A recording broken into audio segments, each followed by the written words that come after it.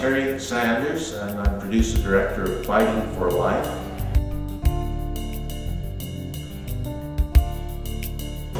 It's a film that grew as it was being made. It started out to be a film about a school, USU in Bethesda, Maryland, which is the West Point of military medicine, and the students call it the best medical school no one's ever heard of. And the reason for making it is a mom of one of the students at the school realized that it was going to be closed because nobody knew about it. For cost-cutting reasons, the government was going to close it down.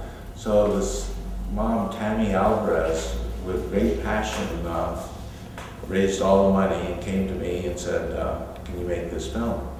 So I started it in research like in 2004, but then the war in Iraq grew and grew and grew, and it became enlarged in scope enormously until it became this odyssey into the world of military medicine. And then it became a kind of meditation on the wounded and the war.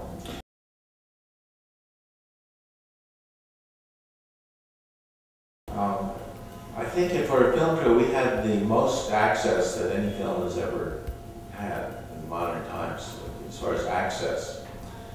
And at the same time, complete creative control. Like there's not a dime of government money in the film, or the school money for that matter. The school is the subject of the film in many ways, but had no say other than letting us go in and film.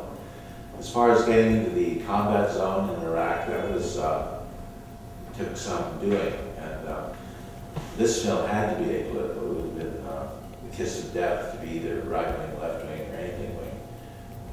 And I never want to preach to the choir because it's a waste of money and time and everything. So it took about 6 months actually to develop the relationships, not just the general, maybe you can go somewhere, but actually the specific relationships to get us over there to Balad. I didn't want to go driving around on the roads in Iraq. I wanted to specifically go to this hospital. And then, even though you're there, you may have the physical entryway, you still have to develop the emotional relationships with people that you're filming so that they trust you and open up to you. But there was nothing that we couldn't film.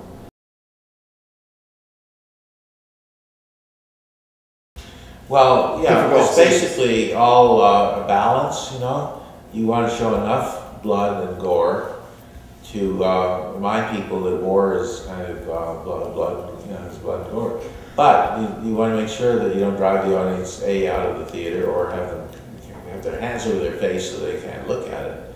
So I think it was very restrained. I think what I was certainly very conscious of, it's a matter of fractions of a second. If you show something too long, you can't do that. If you show it too short, then it's too confusing. And because I think that I never want to exploit violence for whatever maybe weird component of the audience wants to see blood and gore.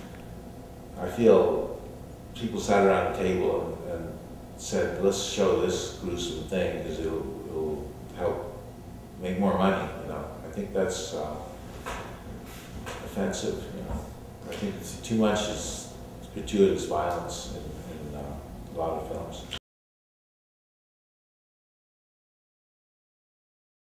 Well, it was shot over a period of 2 years. The whole production was over 3 years, but I shot with two great cameramen, Eric Garstad and Buddy Squires. Eric I've worked with on probably 30 films or more.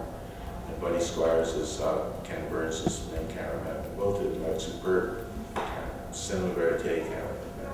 I shot 150 hours for the 89-minute film.